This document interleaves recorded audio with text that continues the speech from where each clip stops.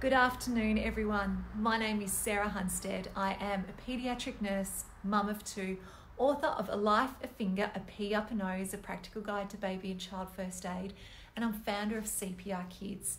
And today we're talking about water safety. Did you know that in children aged 0 to 4 years, that for every child last year in this age group who drowned fatally, that there were 8 more non-fatal drowning incidences? That for this particular age group, that the leading place of drowning is backyard swimming pools, closely followed by the bathtub or spas, and of course other places such as inland waterways. Thinking about things we've got around the house such as buckets of water, rivers, places like that. Anywhere that there are bodies of water is a place that a child can drown.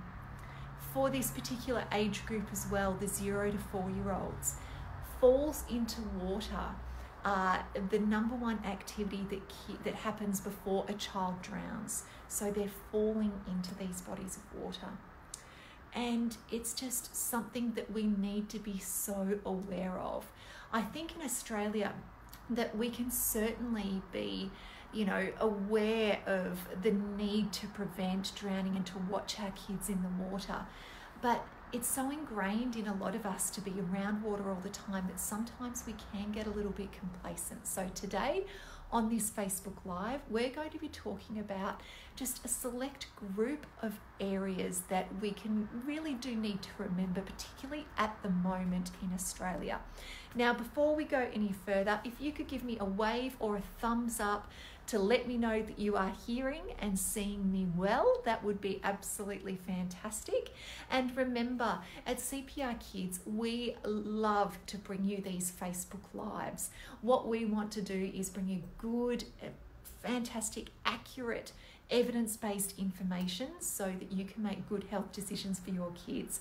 And this is our first Facebook Live of the year, and what I'd love for you to do is put in the comments below any subjects that you would like us to bring you and talk about. So please pop them in the comments below and feel free to ask questions while we're on this live as well. So let's start. Today, what I really want to talk to you about is prevention around the home. Now, I could talk to you for about, 3 days with all the things that we can do about preventing drowning, but we're really going to focus on a couple of areas today. There are lots and lots of resources out there, checklists, all sorts of things that you can go through, particularly for the home, and we will put the links to those in the comments below. But because you probably don't have 50 hours to be watching me today do this, we're going to really stick to a couple of areas. Now, the first area, of course, and this goes without saying, is that we can't prevent all accidents. Sometimes things happen, and so we can do as much as we possibly can. We need to really minimize the risk. Sometimes we can't eliminate it, and so therefore knowing what to do is so important. Please, if you don't know CPR, enroll in a pediatric CPR course today. Don't put it off any longer, because can you imagine if an accident did happen, a drowning incident, and you didn't know what to do? So please know what to do in case of an emergency. Now, and of course, prevention is better than cure. It always, always, always is. When you think about, as I said before, the leading cause of fatal drowning in children under the age of 4 is the swimming pool. Of course, making sure all of these obvious things that we think about, that the pool gate is secure, that there are no pot plants or chairs that can be pushed up against the gate that they can climb on top of. You may have seen recently a video that has gone viral. A woman filmed her son actually crawling on top of a toy, those cars that kids can sit in, they use their feet and they go around. her very, and I was about to say clever because, you know, he obviously is clever, but kids will do this regardless of whether they're clever or not, that they will actually, if they want to get into that water, they will find a way of being able to do it. So he climbed on top of the roof of this car.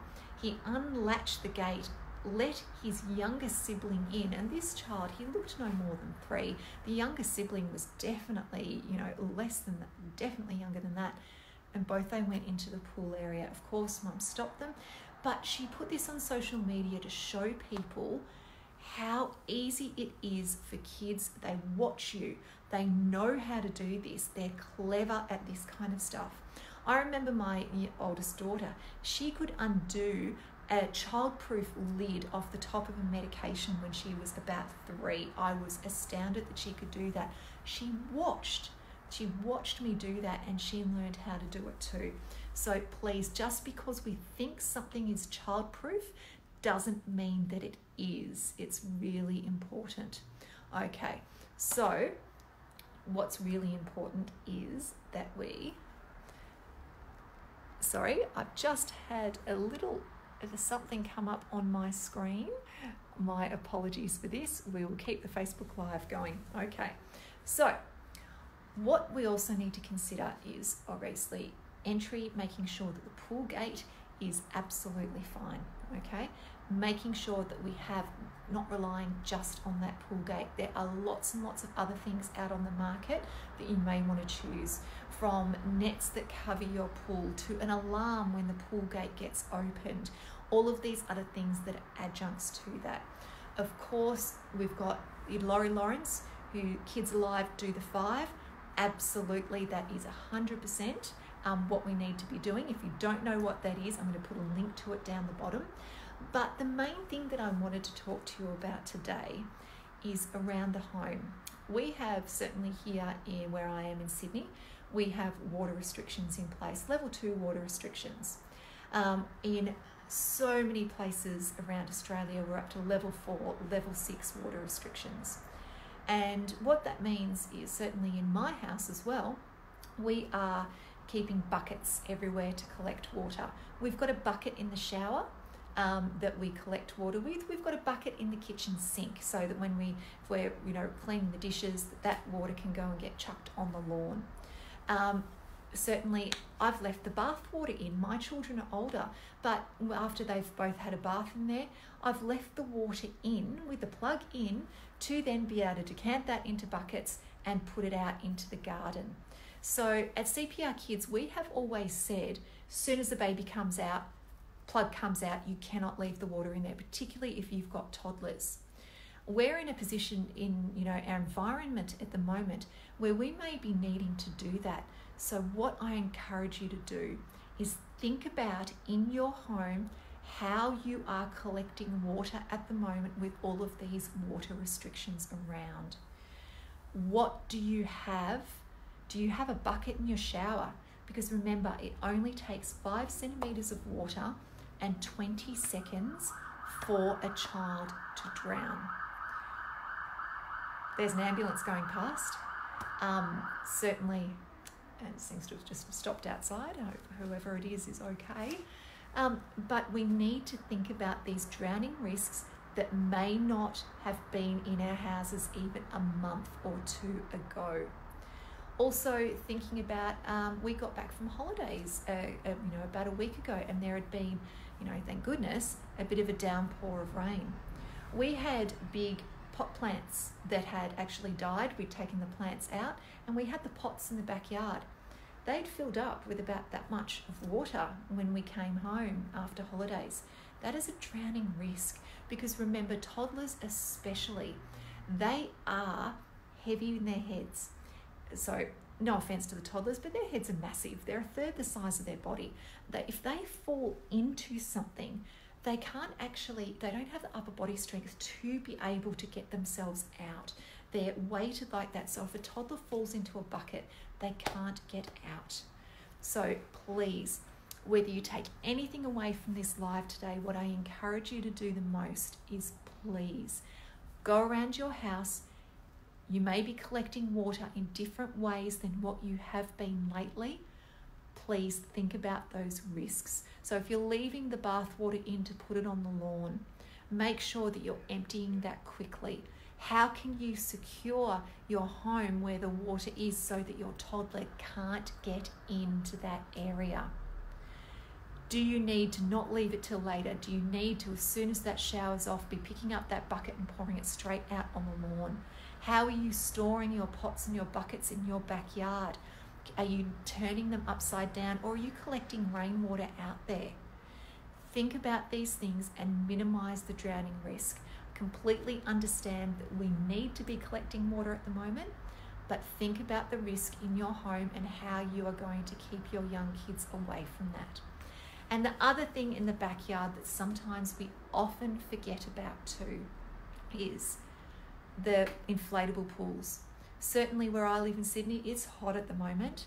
It has been really hot. It's hot and sticky, and we need ways to cool off. Inflatable pool in the backyard, even one of those clamshell pools that you've put the water in, as soon as your child has finished playing in it, tip it out. And we're thinking of the way you are storing it. Are you storing it so that rainwater is collecting in it, or are you tipping it up and keeping it on its side, against the fence or something, so the water can't collect in there? Because kids love those little pools, and any way that they can go back outside into the backyard and get in there, they will absolutely do it. So really, I could talk about this with you for hours and hours of all of the different things that we can do to try and prevent drowning and water safety with our kids. We've talked about pools very, very briefly. We talked about Laurie Lawrence, Kids Live Do the 5, and I'm going to put a link to that in the bottom. We talked about knowing CPR, and I've just glossed on this because there's so much information there, but what I really wanted to focus on today are particularly 2 areas in your home. One, how are you collecting water, particularly if you've got water restrictions around where you are, which a lot of us do at the moment.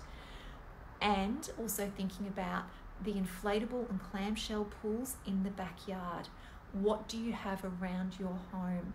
They're 2 incredibly important things.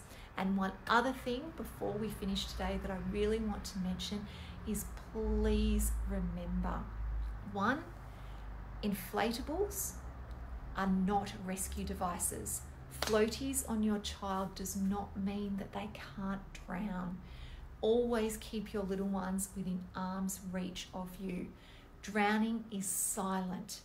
It is not all that splashing in the movies that you see. It absolutely isn't. Drowning is silent. A child will just can sink to the bottom. An older child, they may look like they're just treading water and they're down. They're not shouting for help. That's not, you can't shout for help. You can't wave when you are drowning. It's really important to remember that it's not what you see in the movies. Really, really important, okay? And that you need to know what to do. CPR is key. Hopefully we're able to prevent it, but if for some reason we haven't been able to, then knowing how to do CPR gives your child the best chance possible at a good outcome.